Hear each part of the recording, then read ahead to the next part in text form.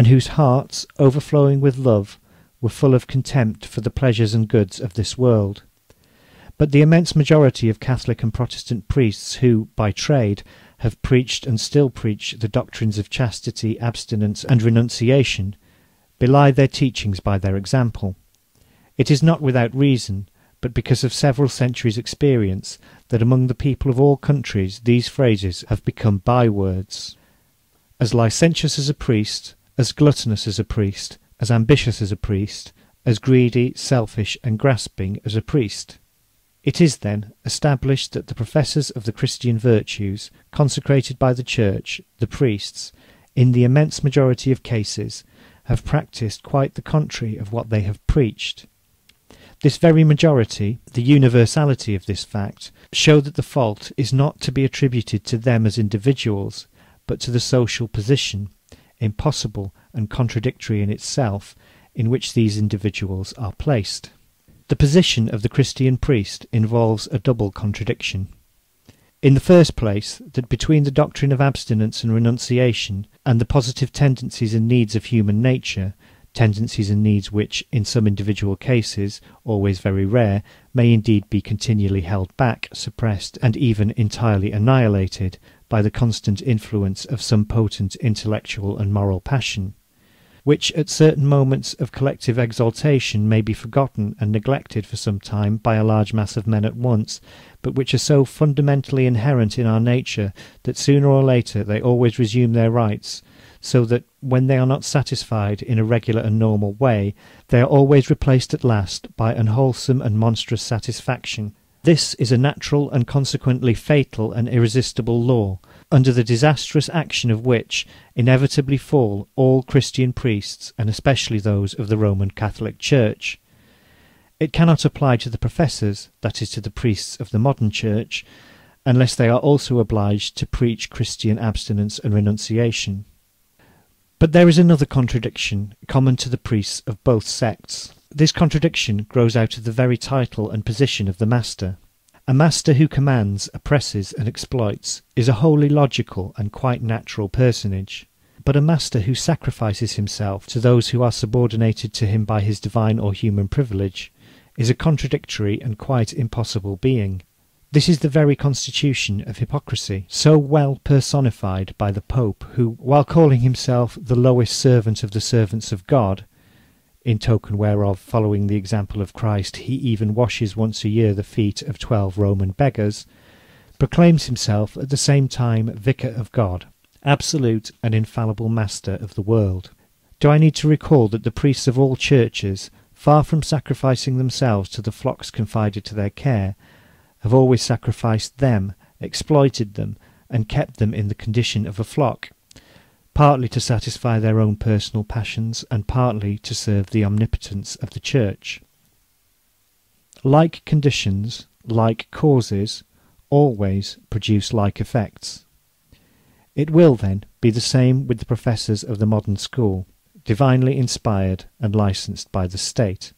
They will necessarily become, some without knowing it, others with full knowledge of the cause, teachers of the doctrine of popular sacrifice to the power of the state and to the profit of the privileged classes. Must we, then, eliminate from society all instruction and abolish all schools? Far from it. Instruction must be spread among the masses without stint, transforming all the churches, all those temples dedicated to the glory of God and to the slavery of men, into so many schools of human emancipation.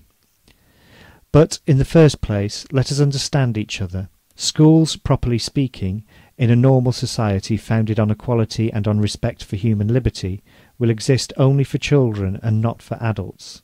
And in order that they may become schools of emancipation and not of enslavement, it will be necessary to eliminate, first of all, this fiction of God, the eternal and absolute enslaver. The whole education of children and their instruction must be founded on the scientific development of reason, not on that of faith, on the development of personal dignity and independence, not on that of piety and obedience, on the worship of truth and justice at any cost, and above all on the respect for humanity, which must replace always and everywhere the worship of divinity. The principle of authority in the education of children constitutes the natural point of departure, it is legitimate, necessary, when applied to children of a tender age, whose intelligence has not yet openly developed itself. But as the development of everything, and consequently of education, implies the gradual negation of the point of departure, this principle must diminish as fast as education and instruction advance, giving place to increasing liberty. All rational education is at bottom nothing but this progressive immolation of authority for the benefit of liberty, the final object of education necessarily being the formation of free men full of respect and love for the liberty of others. Therefore, the first day of the pupil's life, if the school takes infants scarcely able as yet to stammer a few words, should be that of the greatest authority and an almost entire absence of liberty, but its last day should be that of the greatest liberty and the absolute abolition of every vestige of the animal or divine principle of authority.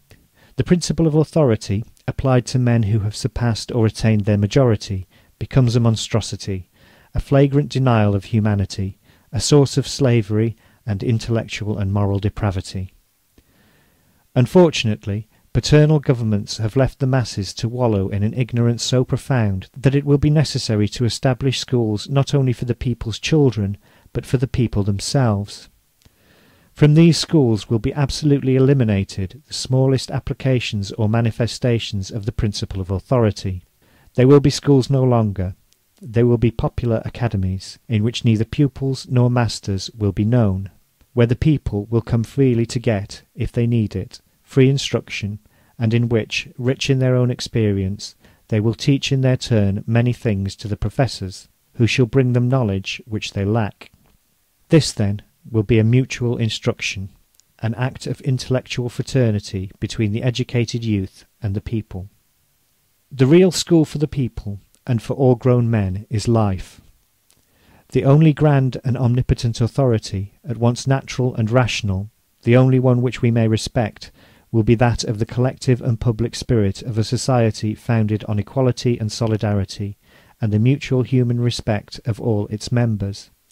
Yes, this is an authority which is not at all divine, wholly human, but before which we shall bow willingly, certain that, far from enslaving them, it will emancipate men. It will be 1,000 times more powerful, be sure of it, than all your divine, theological, metaphysical, political, and judicial authorities established by the Church and by the State, more powerful than your criminal codes, your jailers, and your executioners.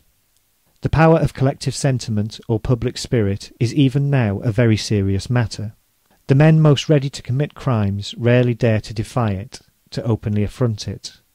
They will seek to deceive it, but will take care not to be rude with it unless they feel the support of a minority, larger or smaller. No man, however powerful he believes himself, will ever have the strength to bear the unanimous contempt of society. No one can live without feeling himself sustained by the approval and esteem of at least some portion of society.